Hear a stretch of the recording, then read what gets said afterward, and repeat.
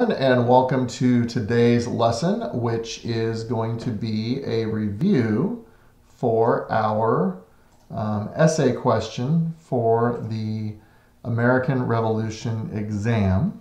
And that essay question is going to be on the Declaration of Independence. It's very important when you take an essay-based test that you know what the prompt is going to be and how you organize yourselves when it comes to responding to the prompt. A prompt is basically a multi-part essay question. So that is going to be the purpose of today's lesson. And so the first thing we need to do is look at the prompt itself. Our essay prompt is going to have multiple parts to it because that's what a prompt is. A prompt is a multiple part question that you are supposed to answer basically in paragraphs. So here is our question. What was the Declaration of Independence? What were the three sections of the Declaration? Why was the Declaration of Independence an important statement about the relationship between the government and the people, not just in America, but worldwide? So there are three parts of that. The first is what was the Declaration itself. The second is what were the three parts.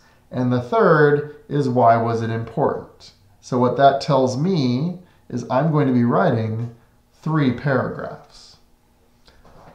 So let's go ahead and focus on the first part of that. The first part of that is what was the Declaration of Independence? Well, there are 4 important points that it would be important for you to have in your essay if you're going to answer that question well.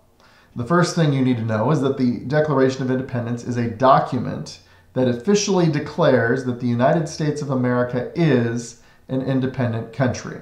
We are breaking away from Great Britain. We are telling the King of England we are no longer loyal to you or attached to you, and we are going to make our own way as a country in the world.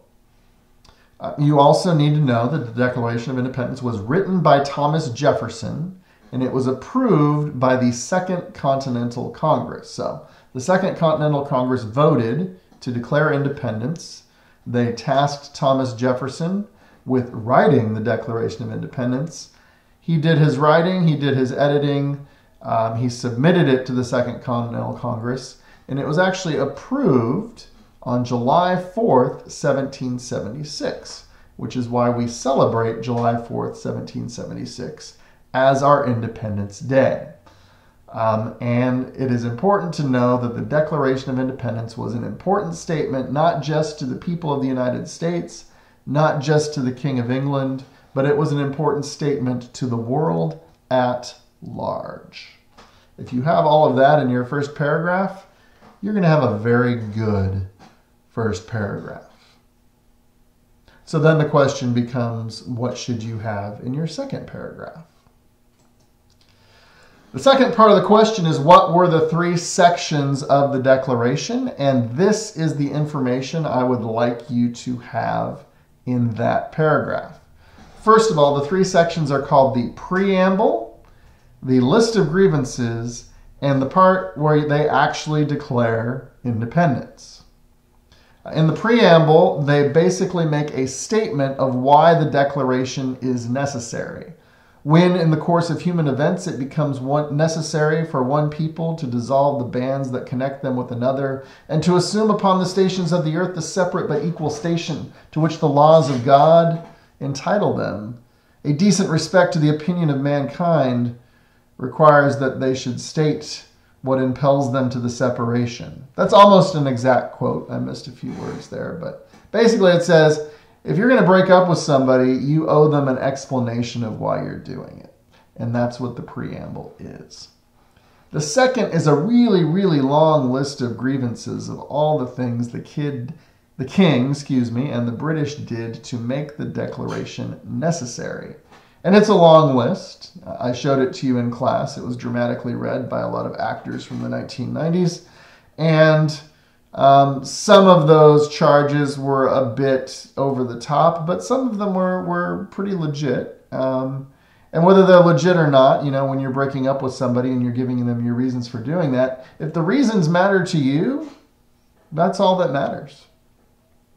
And the very final part of the Declaration is where there's an official statement saying, we are becoming an independent country. We are breaking up with you as a result of becoming an independent country.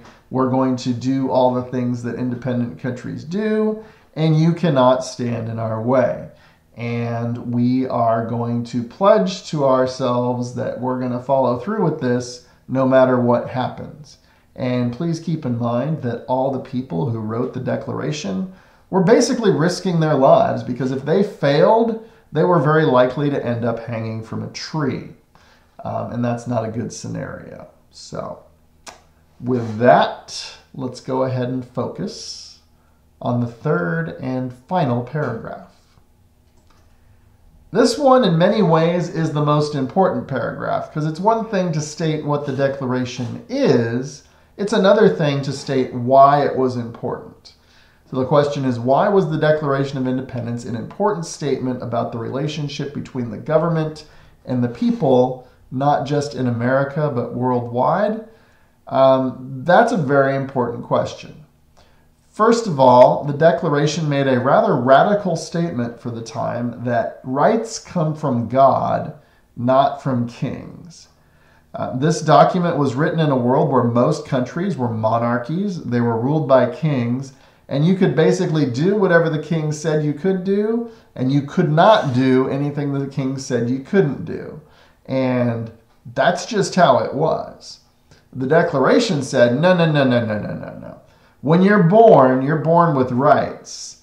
Those rights don't come from the king. They don't come from the government. They come from God, and they cannot be taken away from you.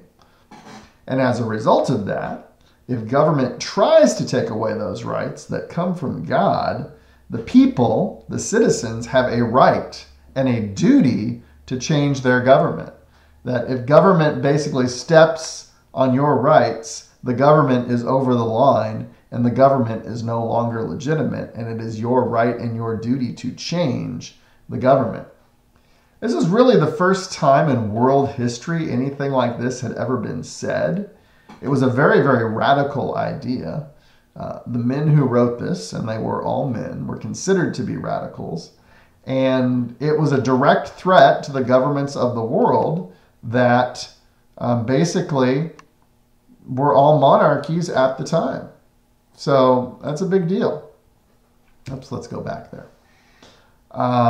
This was very threatening to the monarchies around the world, because they were fearful that if this was successful in America, that the people worldwide would rise up and fight back against the monarchies of the world. And 10 years later in France, that's basically what happened. So the King of England wanted to nip this in the bud so it didn't get going worldwide, and so did a lot of other monarchs around the world. The exception to this would be France, because the French were always competing with England. So if England's colonies were fighting against them, it was in France's interest for them to succeed, because that would make England weaker. And that's what ended up happening. And finally, the Declaration is considered the single most important document of stating the values upon which America is based when we are at our best. And that's not to say that everything in the Declaration is fantastic. It does talk about all men being created equal, and at the time they meant all white landowning males. And these days we interpret that as meaning all people. So how we look at that has evolved with time. There are also some rather disparaging things said about Native Americans in the Declaration of Independence, which are a little bit awkward to read in today's world. But notwithstanding that, if you get your head around the fact that this was a radical statement of values that threatened the world order as it existed at the time, you will get the gist of what you're supposed to know.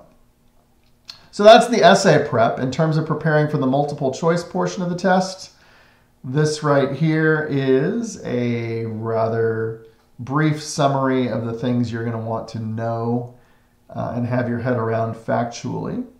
And this is going to be reviewable more by using the Quizlet that I will post on Google Classroom, so I am not going to go over this in detail right now.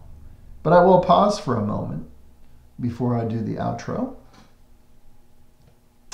And I am now doing the pause before the outro. Ladies and gentlemen, boys and girls, I hope this video is helpful in helping you prepare for your essay. I want you to be successful. This is a skill you're going to need to learn in high school, how to break down a prompt, how to prepare your answer ahead of time. And if this has done anything to help you with that, then I have done my job. Ladies and gentlemen, boys and girls, this is once again Mr. Blumendahl, signing off until next time on the Waldo Middle School Social Studies YouTube